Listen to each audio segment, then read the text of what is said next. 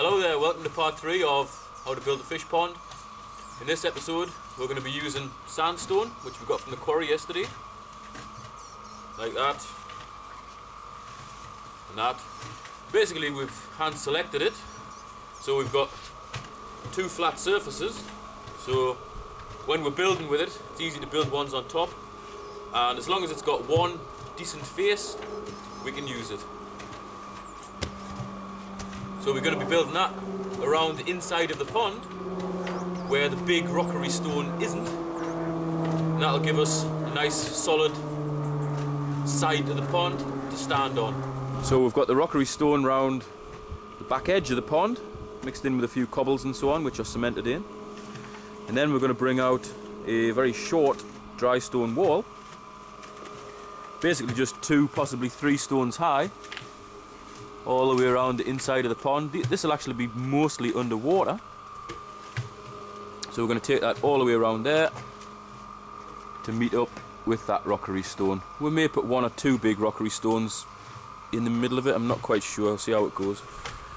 And on top of this wall we're going to use nice big flat sandstone pieces, which should come, you know, kind of around here, so they'll straddle the wall and the grass. We'll obviously have to dig out certain sections to be able to fit in these stones, but they'll be cemented on the top of the wall. Good thing about building a wall like this is, when it's cemented on the top, it's going to be very secure, you know, perfect to walk on. It's not going to fall into the pond, it's going to make a really nice edge.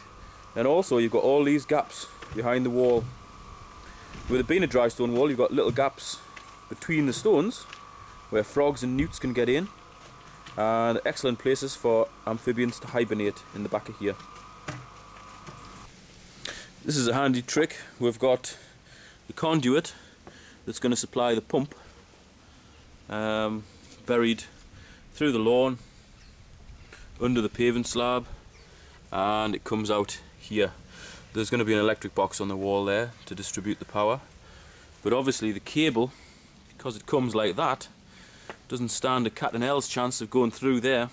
So we've got a thick earth cable, pretty much inflexible sort of stuff, very thick.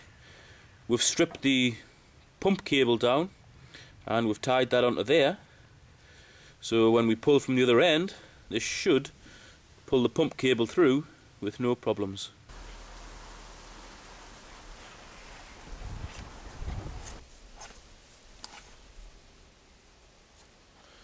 That's it, job's a good one.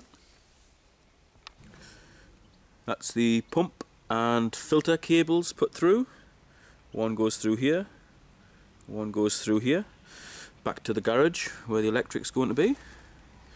We've got the dry stone wall finished around the inside. As I said before, it's only a tiny little wall, and the water should come at the very least halfway up that wall. So now all we need to do is just put some big flat stones around here. So we've got big flat stones to go around here, and they'll be cemented on. We're busy putting the edging stones on now. So we've plonked it on here on top of the wall. Obviously it's not sitting level, it's leaning in towards the pond because the surrounding land is higher than our wall. So plonking it on, marking it by cutting in with a spade. Then we'll flip that stone off, dig out this area here that we've marked down to about 2 inches or so, roughly a little bit deeper than the thickness of the stone. Then we'll put mortar in, which is sand and cement mix, in here and across the top of the wall, and then we'll put this big stone back on top of that mortar, and that'll secure it to the wall and the ground. So this is the first hole that we've dug. We had the stone on here, we cut out what we needed to cut out, and now we're ready just to drop a bit of mortar on and flip the stone back into position.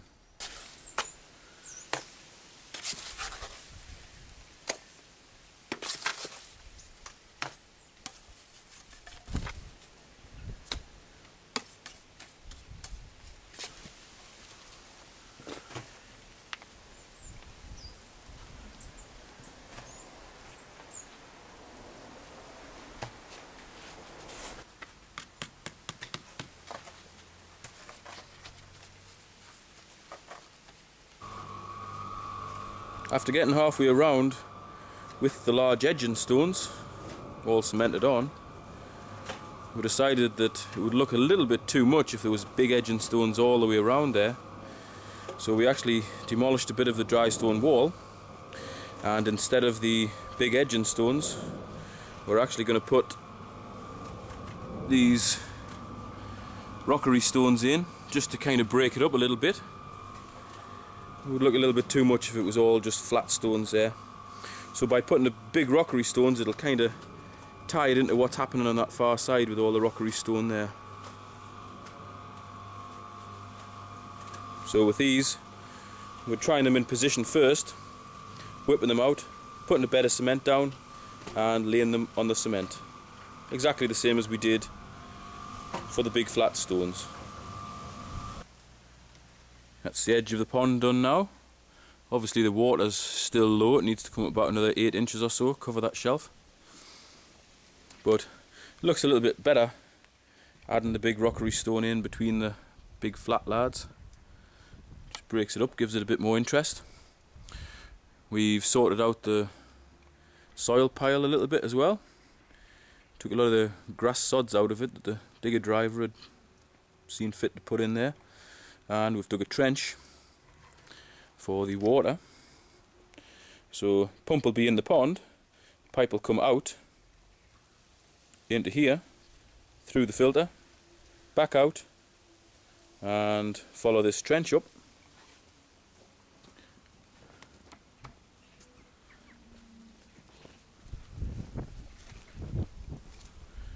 And it'll loop down over the top of there and into this hole, and it hopefully will come out there and nowhere else. And then it'll go down the cascade and back to the pond. So the next job is to connect up all the pipework, run it up here, bury it, stick a plug on the pump and try it. That's a pump connector there with a stainless steel clip, keep the pipe on. Ordinarily you just chuck the pump in at the furthest point away from the cascade, set it away, but because we'll get quite harsh winters up here, I want enough pipe on the pump so that it can go here in the summer, in the deep bit, and in the winter it can be moved up to here, just below where the cascade comes in, so it doesn't disturb any of this deep, relatively warmer water in the winter. So I'm going to chuck it in the shallow end and gauge the length of the pipe to the filter from that distance to the filter. Right, the pump's connected, filter's connected. Obviously you can still see the pipe there. I haven't put the pump in its final position, it's literally just chucked in to test the filter's working, i.e. it isn't leaking, and also to test what the cascade's like.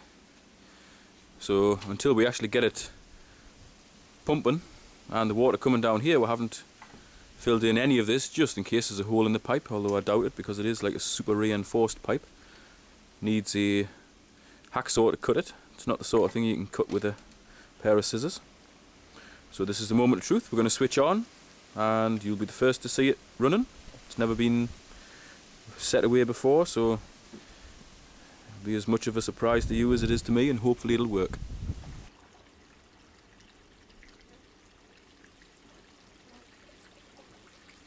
Top one's level. That's a bonus.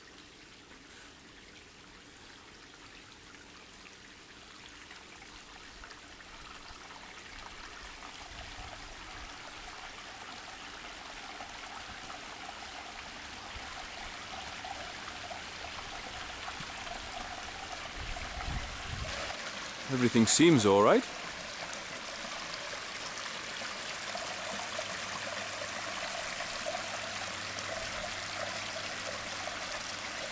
Water's going underneath that stone nicely, which is what I wanted it to do. Creating a little bit of a pool just there. Again, I wanted to do that. I'm concerned about the level of the header pond, so I'm going to check that. That's probably the most important thing, because if the water's disappearing back over, it's not a good job.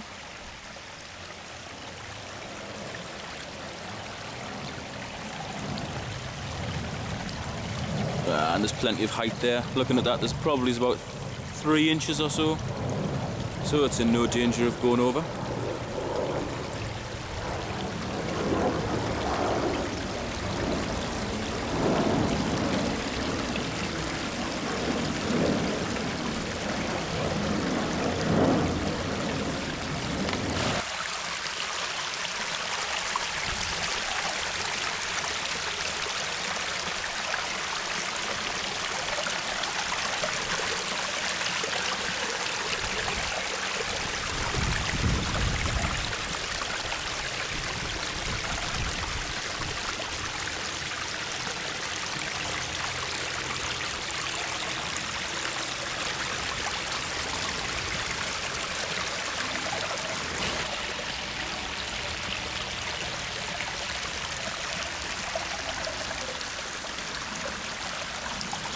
That's pretty good, pleased with that.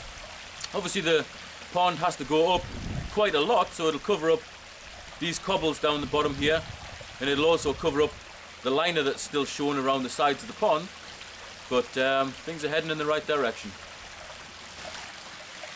We're going to switch this off now, give the cement another couple of days to go off before we set it away proper. In part 4, which will now be tomorrow's work, we're going to be filling in the trench where the pipes go, also finishing off around the sides of the pond, topping the pond up, and we're going to bring some nice big rockery stones, similar to what we've used in the cascade, to plant in either side of the cascade and around the mound to create a bit of a rockery. Thanks for watching.